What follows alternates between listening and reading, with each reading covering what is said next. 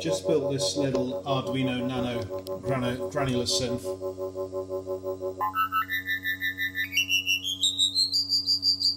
So I literally soldered this together. It's software off the internet. It's using a library called Mozzie.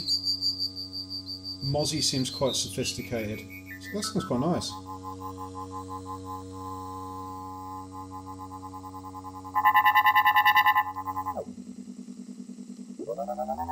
Now my soldering here is okay, but it's just hanging in free air because I didn't have the right size jack socket to solder to the PCB. You never got the right components, eh? So that seems to be pitch. Some kind of cross mod thing going on there.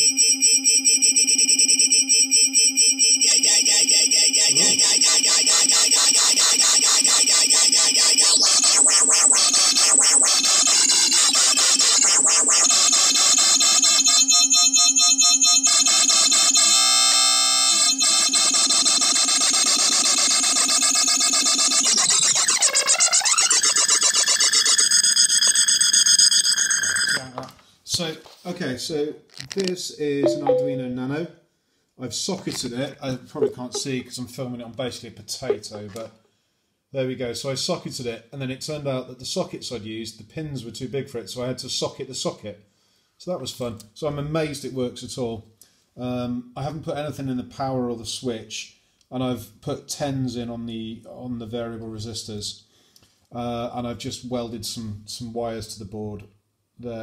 There's my solder job. Doesn't look that bad actually. If I say so myself, it's not too bad a solder job. My socketing is obviously atrocious, but these nanos, you can get cheap Chinese ones. So a nano's about $10. Cheap Chinese one, a lot less, obviously, £3 maybe.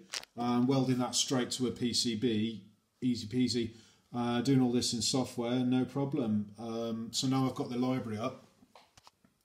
This is using the Mozzie library. If I'm full screen this, ain't that much code. Nothing in there I'm scared of. So yeah, I think we're motoring.